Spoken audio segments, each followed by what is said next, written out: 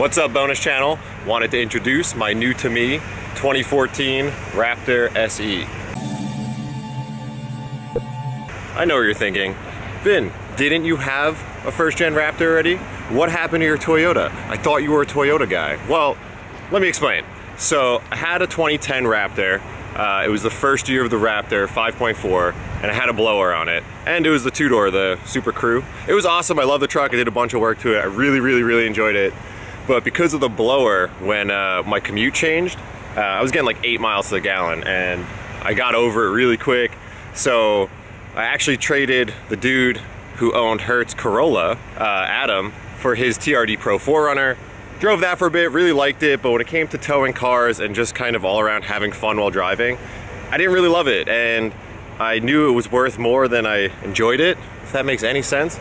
And I decided to sell it, and I was on the hunt for another first-gen Raptor. This time I really wanted a 2013 or 14 because it's a 6.2 liter, and it comes with like updated headlights, some little features on the inside. So this is my 2014 Super Crew Raptor SE, which is special edition. So basically comes in ruby red, comes with this like transparent graphic, and it also has like red interior, which is pretty cool. I was a little indifferent about it at first, but I like it. I flew out to Phoenix, picked this up because it was a pretty good deal, and it had some like Gen 2 wheels on it and a camper shell like cap. So I knew I could recoup some bucks on that stuff. So I sold the cap, picked up new wheels, got some KMCs. I like these, they're super chill, like car guy wheels. Mounted up to 35s, BFG KO2s. Picked up a rolling tonneau cover from Truckcovers USA. Of course, come on, it's a V8, so I gotta put a Magnaflow on it. So I did a little exhaust. Overall, I'm gonna keep this thing pretty chill. I don't think I'm gonna go and do anything nuts to it. I really like it in its stock form. I just wanted to make it better, little improvements, reallocate some of the funds that were on there, but then also I do want to continue doing overlanding and camping and towing the car to the tracks. I'll do some minor upgrades just to kind of make it better at that. So I wanted to intro the truck. Also have a little bit of work to do to it today to set up a tent and stuff, so gonna make it a little bit of like a build episode for my intro to my daily. So let's get to work. All right, so got the cars out of the garage, cleaned up a little bit because it's a complete mess in here. I was working on them 3 last week, and what we're gonna do today is kind of replicate what we had last time and put on this Frontrunner stuff. So it's actually pretty cool. I thought it would come here on like a freight pallet or something massive, but it ships in pretty small boxes. So I'm sure it's in a million pieces. Got to put that together. But on my last truck, I got a lot of questions about my bed rack and tonneau cover situation. Because a lot of times, like, you put a bed rack on and then you have no way to have a tonneau cover that like locks. So essentially anything you put in your bed, your tailgate may lock, but you could reach in and pick it out. So that was a big bummer for me when I first put my bed rack on last time. So I was really stoked to find this Truckcovers USA like rolling tonneau cover. Basically all it is it's like a tonneau cover that works like a garage door. So you just like unlock it, folds out. It's super easy to install. You literally drop in that canister, clamp on these side rails here, and then all it is like, you wanna lock up your stuff, boom, locks up, lock your tailgate, throw it in there, and you're pretty good. Yeah, I really like that setup. I enjoyed it a lot on my last truck. It was the best thing because you could actually bolt the rack to the channels, and then obviously the rack slides, so there's no way to, there's no worry about like a flipping cover or something for clearance. So this was really clean. I liked it a lot. So I'm just gonna install this Frontrunner stuff. I'm gonna film it, talk about how we're gonna mount this one up, because there are a couple different options on how to do it, and I'll take you through what I decided is the best way to mount this thing.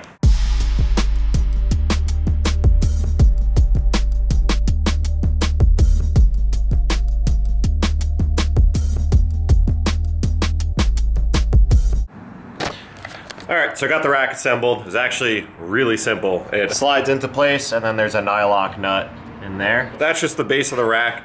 And then I have the legs here. I like the mid-mount bed option that I had on my last truck. I do realize that sometimes I don't, like, I'm not gonna go camping for a bit, and I don't really wanna keep the tent on the truck at all times. So I did opt to have the shorter mounts, so it's really low to the bed, because it would be easier to take on and off by myself. So I actually got the mid-mount ones here, and then the low rise here. So there's about a 3 to 4 inch difference. So The lower ones will sit pretty much like 6 inches above the bed, and the other one is about a foot. I'm gonna put the lower ones on for this trip, and I may switch out to the higher ones on the next trip if I'm gonna be hauling like wheels and tires or gas jugs or something bigger where I kind of need the extra bedroom.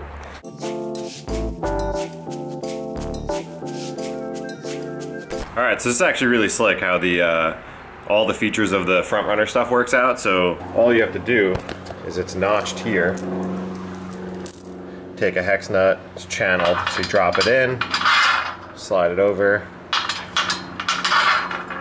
and then, you know, this drops here, just nut and washer it on.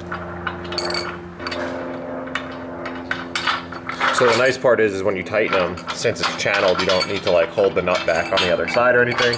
So it's super easy. Gonna leave them loose so you can slide them back and forth. So we don't know the width of the truck yet, so we want to make sure that those are able to slide around. So we'll just snug them up to the point where we can move them and move on.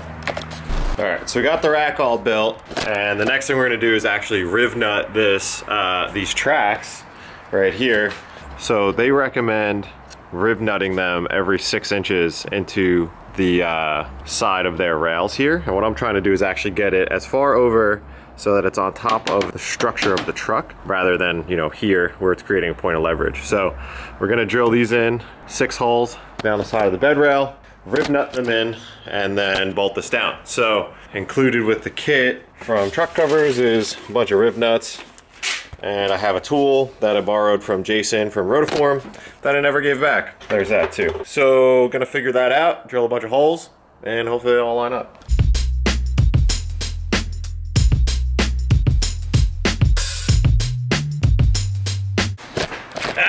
Well, that took a lot longer than I thought, and now it's dark. So just about ready to put this thing on.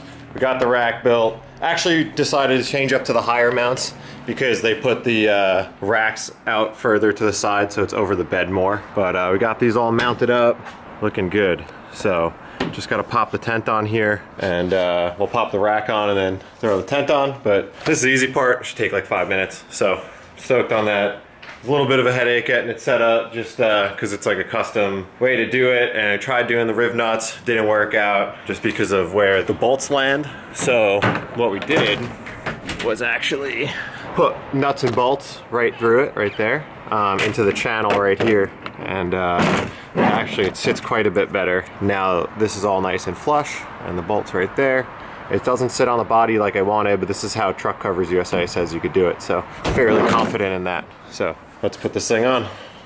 Okay. All right, so we made it out to Anza Borrego in San Diego. Got the truck set up late last night.